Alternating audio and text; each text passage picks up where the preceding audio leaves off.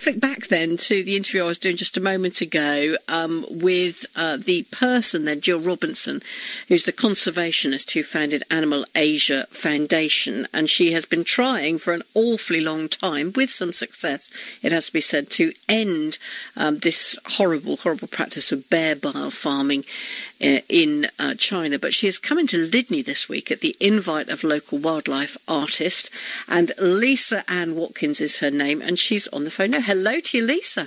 Hello there. Can I just say, before we go any further, how beautiful your work is? Absolutely gorgeous. I've been looking at some of those pictures online and they're just lovely. How do you manage to capture the sort of essence of any particular bear in this instance through your work?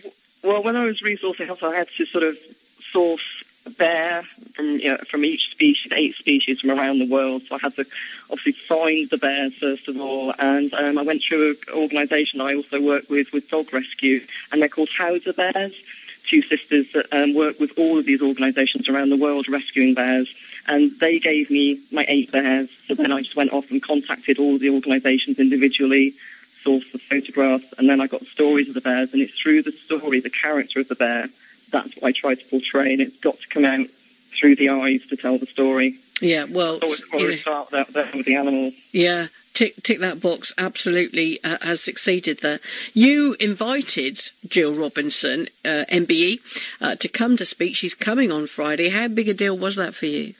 It's just huge because I know how precious and valuable Jill's time is. So for her to say that she is coming along is just, well, it means the world to me. Plus, it means more focus for the bears, which is what it's all about, giving them a voice. And she is one of the biggest voices in conservation in the world. Yeah. This is sort of almost as if that wasn't enough. It's kind of part of a bigger event, really, isn't it, that's happening at Lydney? Tell me what else is going on because of this event. Well, because of Jill coming, obviously I've invited now, we've got bear experts coming from all over the globe as well. We've actually got the doctor that originally operated on Jill's bear, Quantox, which I don't think she's aware of yet. We've got the owner of a rescue of one of the other bears, Carmen, coming down from Scotland. We've got UK Wild Boar Trust coming. We've got one of the cameramen from Springwatch coming. We've got one of the cameramen from Springwatch coming. We've just got so many people coming on Friday now that are just going to give the voice, hopefully, and carry the exhibition on even when it's finished. Yeah, and that's what you wanted, was to give these bears a voice.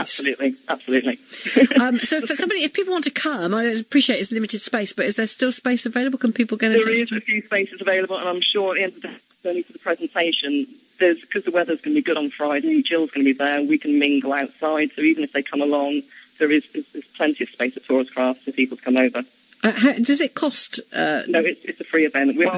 I am going to ask for donations on the day for people, but it is a free event, and normally you sort of pay quite a lot of money to go to something like this. Yeah. Privilege, so the exhibition starts today for your work, but it's been running for 4 weeks actually. Oh, I apologise. Well, it's got till Sunday then to get on and see it. And 12 till 2 on Friday is Jill's presentation and the other things that are going on. So that's right. How do people book then? What's the best thing to do? Call it Taurus Crafts, or if they email me, or if they telephone through for Taurus Crafts. Okay, lovely. Thank you very much. Really good to speak to you, and beautiful work, as I say. If you do have access to your internet, do a little search on Lisa Ann Watkins and put in bear, and those pictures will come up, and you can see them for yourself up close and personal at Taurus Crafts until Sunday.